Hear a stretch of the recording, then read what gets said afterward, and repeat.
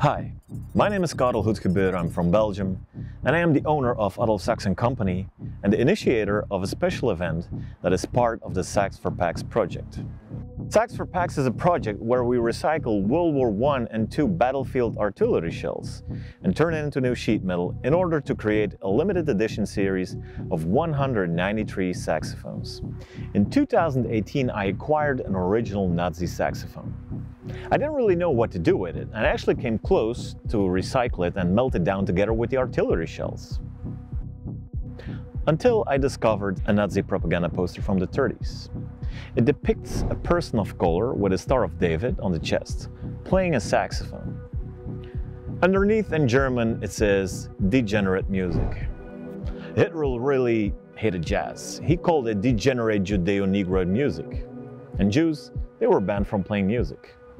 That poster inspired me. Combining almost all people groups that were put in the camps by Hitler, I decided to start looking for a black, Jewish, disabled, communist, lesbian, transgender woman with gypsy blood and a criminal record, and have her play jazz on the Nazi saxophone. Call me crazy, but I actually started looking for her, but I couldn't find her. And that's where my friend John comes into the picture.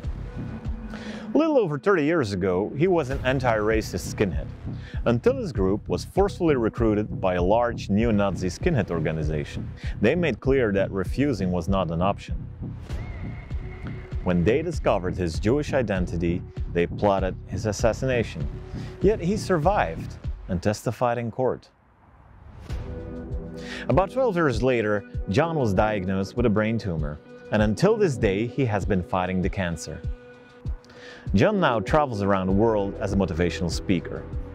He works with various groups, educating them and helping them to understand the mechanisms of hatred and extremism, challenging them to fight for change and make the world a better place.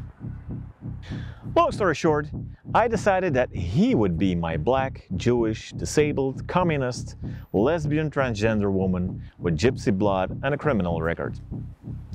I mean, he's a Jewish former neo-Nazi, and during brain surgery they had to remove the rhythm section of his brain, making it virtually impossible to play music.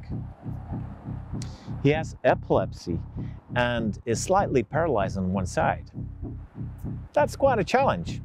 And John, he's always up for a challenge. In the summer of 2021, John came back to Belgium trying to learn to play the saxophone. From the beginning, we decided to use the music of George Gershwin. Gershwin was a Jewish composer who died of a brain tumor when he was 38 years old. We selected the song, Embraceable You. As expected, that wasn't easy. He went at it day in, day out, sometimes 3 to 4 hours a day, to the point of exhaustion. He had no musical experience whatsoever, and because of the missing section in his brain, he doesn't feel rhythm and music. We had to find a way for John to understand what and how he had to play. To make it even more complicated, we asked our Arab friend Hassan to join and accompany John on guitar. Though far from perfect, the hard work paid off. We wanted this event to take place in a special location and got the permission to hold it in Caserne d'Ossat. During World War II, it functioned as an SS transit camp.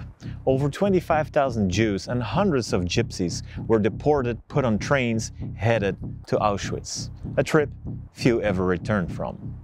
For this event, we picked a symbolic date, September 1st, because Hitler invaded Poland in September 1st, 1939, and this Nazi saxophone is from 1939. A Jew on a Nazi sax playing a jazz song by a Jewish composer together with an Arab, in a place that testifies of the horrors from the past. Nie wieder? Never again? I really hope so. What are you doing to make things better? You want change? You begin change.